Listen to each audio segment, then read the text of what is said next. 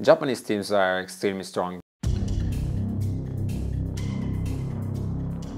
Majority of my career has been with the Japanese team, so from what I know is they're very, you know, each person in the team has their own job and they will do everything they can to be the best at that one thing.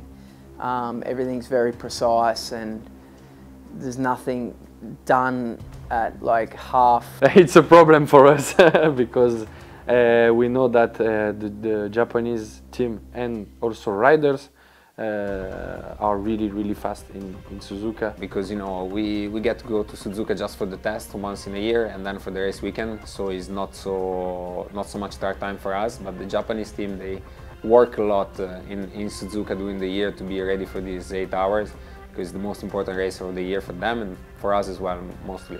Japanese team is very fast in Suzuka. We ride for the French and Japanese team.